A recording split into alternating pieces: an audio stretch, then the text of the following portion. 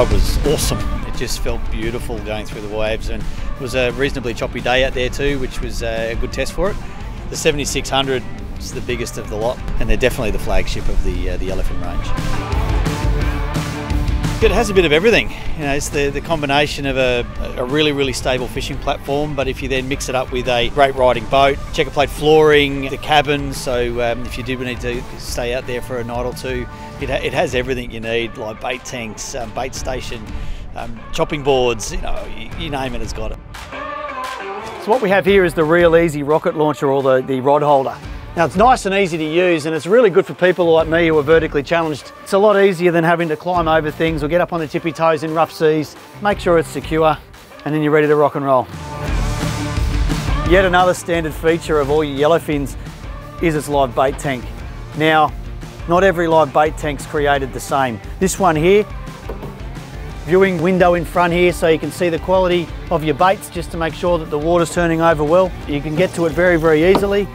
The pump is switchable on the console. Big capacity, automatic drains out through some scuppers in the base of the hull. It's very easy to get the baits in and out if you've got a little net and you're ready to go live bait fishing. And so here we are in the cabin.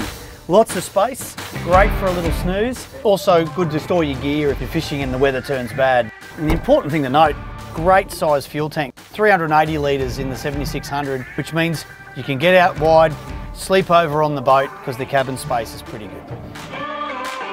The Yellowfins have a checker plate floor, but it's a bit better than that. It's also self-draining. So you've got the checker plate floor here, fully welded, but then you go into the two back corners of the boat, or the stern corners of the boat, and that drains off into some scuppers. Great for cleaning the boat, great for when you're netting on the boat, you're taking on a lot of water. It really does make a safer platform to fish on.